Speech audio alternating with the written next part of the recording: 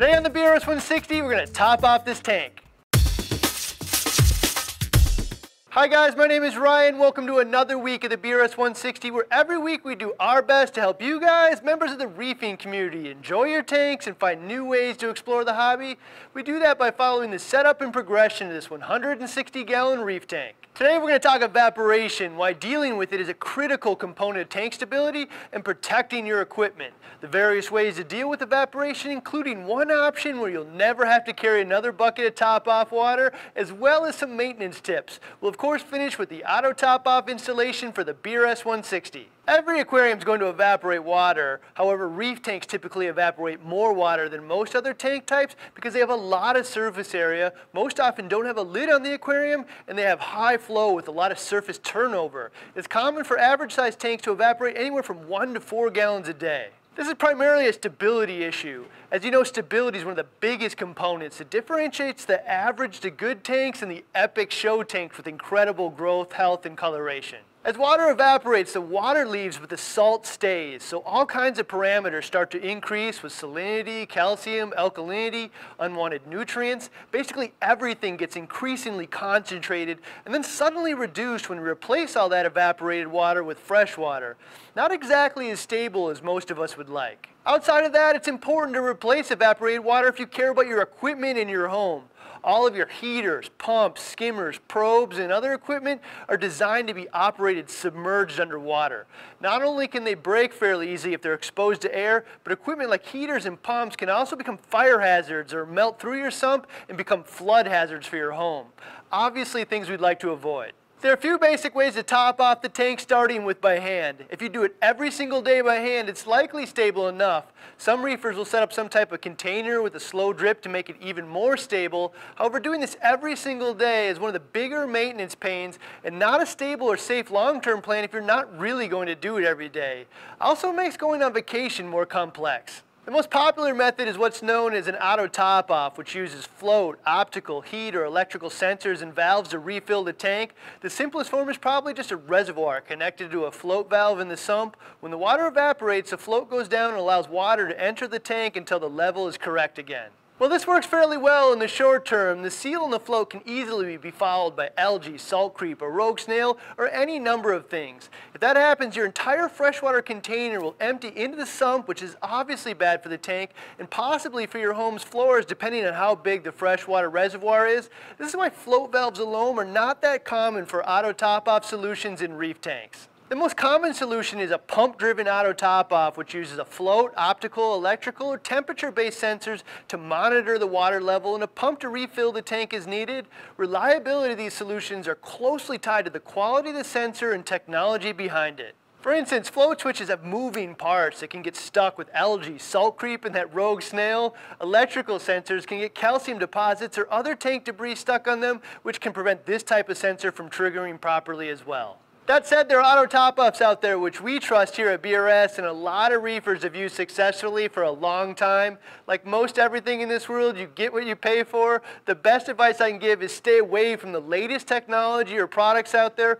Let other reefers test this stuff, which almost always has either reliability issues or component quality issues in the first couple generations. Make sure to read the reviews and select the one that has a lot of them, meaning it's been tested long-term and adopted by the reefing community. Also look for the type of failures if there are any. No one wants it to stop working or break, but what we're really concerned about is failing in the on position where the pump gets stuck on and empties the reservoir into the tank. For a reefer on a budget, I think the JBJ ATO is the best value. It does rely on float switches with moving parts, but has a primary and backup sensor as well as an internal timer that triggers if the pump's been on for too long. You can take the top off and adjust the length the timer is on if needed. It is a low-cost option, so you might want to consider using a float valve in conjunction with this, installed on the side of the sump slightly higher than you want the water level, so it triggers as a backup but stays out of the water and reduces the chances of something interfering with the seal. By far our favorite option is a Tunes oscillator, and there are a few reasons for this. First, the primary sensor is optical and doesn't use any moving parts, which is really ideal for a saltwater environment. It also includes a float backup switch and an internal timer, which turns the pump off if it's been on too long as a final backup. I've personally never seen an oscillator fail in the on position ever. The sensor can get dirty if you never clean it and fail off, but that's much less of a concern than on in most cases. The thing about the oscillator that pulls us all together is a time-tested, proven reliability of both the mechanics of how it works as well as the quality of components. Take a moment to read the reviews and you'll know you're getting the most trusted option out there. The oscillator comes with a pump, and if needed, the flow rate can be increased or decreased with an internal knob. There's also a couple cool accessories with a solenoid, which can replace the pump with a valve which opens and closes a 1/4-inch line. There's also a socket adapter, which allows you to use most AC pumps if you wanted. With any auto top-off, you're going to want to get a storage container for the top-off water. Synergy Reef created a cool one for our clown harem tank, but any reef-safe container will do. My suggestion is to get a stool or chest and put it next to the tank to hide the container. I personally try to get a container large enough to hold a week's worth of water, so I only have to fill it every weekend when I do my other maintenance. If you don't trust the auto top-off you have, you might want to consider only adding a few days' worth, but that kind of defeats the purpose in most cases. That's where the last method of topping off your tank comes in, where you never have to haul around another bucket of top-off water in your life. Hooking your RODI system directly to your tank to automatically replace water as it evaporates. First thing you need to understand is you are plumbing a never-ending water supply to your tank, which means if it fails somehow, it's almost certainly going to wipe out your tank and destroy your floors or home. If a float valve gets stuck, solenoid breaks, or your dog or cat chews through the RO line, really all kinds of things. So if you do this, know there's a risk attached to it, and everything you're going to do is about managing that known risk. This typically starts with connecting the RODI system to the sump with a float valve. First step of managing that risk is try and use a fixed float valve rather than an adjustable. The wing nut is just something that can get bumped and loosen and fail. Since a float valve in a saltwater environment isn't reliable on its own, we need to add some redundancies. A solenoid connected to an auto top-off or float switch on an aquarium controller is a great idea. In this case, if the water level gets too high, the sensor will trigger the solenoid to close and shut off the water supply. You can also use standalone leak detectors or leak detectors for aquarium controllers like your Apex, which can be used to close a valve or solenoid as well. Keep in mind you can use these solenoids to either shut off the water supply to the sump, or alternatively you can even use them to shut off the water supply to the RODI system itself. There are also water sensing leak alarms like the Watchdog, which sets off an ear-piercing alarm if it ever detects moisture. And for those of you with pets or young children, consider routing the RO line inside a pipe or some type of cable management system you consider to be child-proof enough. If you're into reefing long-term, setting up a top-off system like this is probably worth the time, effort, and expense because it not only makes your tank more stable, but also drastically reduces the work involved with the reef tank, both of which really increases the overall chances you're going to be successful long-term and stay in the hobby. One note on this type of permanent solution is you are going to experience increased DI resin consumption because the initial spurts that come out of the system once it's turned on are typically higher in TDS, which is referred to as TDS creep. This is pretty much just a reality you're going to have to live with. You will use more DI resin than you did before, but most reefers will find the time versus expense trade-off a positive one. You're also somewhat less likely to spill water all over the house, which is a whole different issue. If it's really important to you to minimize DI resin consumption, you can set up a timer and a solenoid so the RO system's only on once a day. This has a small impact on stability, but it will reduce TDS creep effects. You could also build an elaborate system which fills a reservoir and doesn't refill until it's empty, but that's way beyond what most of us are willing to do to save a few bucks a month in DI resin. Last tip on auto top-offs before we move on to the BRS 160, just like every other piece of equipment on the tank, if you don't maintain it, expect it to fail. As part of your monthly maintenance, make sure to disassemble and clean all the sensors, valves, and switches.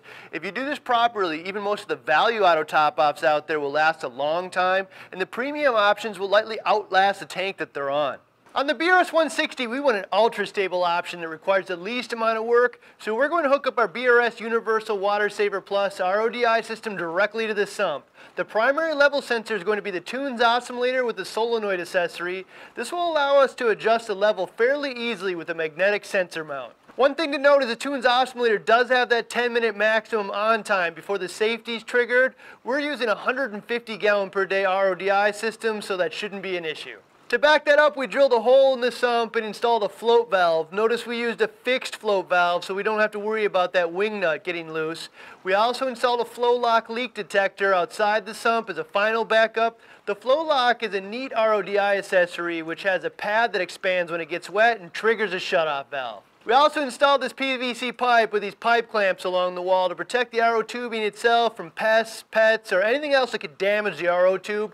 Even with all this, it could fail, but I personally think we've done our due diligence and the benefits outweigh the risks. We haven't installed a controller on this tank yet, but we will near the end of this series. When we do, we'll almost certainly also install a horizontal float switch and solenoid, as well as leak detectors like those available for the Neptune Apex. This is really the final frontier and most advanced level of protection, but more than just protecting me from issues, the Apex is going to notify me via email or text message that there's a problem I need to do something about as soon as possible. Hopefully we answered all your auto top-off questions today. Next week we'll have protein skimmers. There's just so much to cover on this topic. I think it will be a really exciting week. You don't want to miss it, so hit that subscribe button. If you're interested in any of the top-offs or protection products we talked about today, check out this link. And don't forget to hit that like button if you find what we do here each week valuable. See you next week with week 17 of the BRS 160 Protein Skimmers.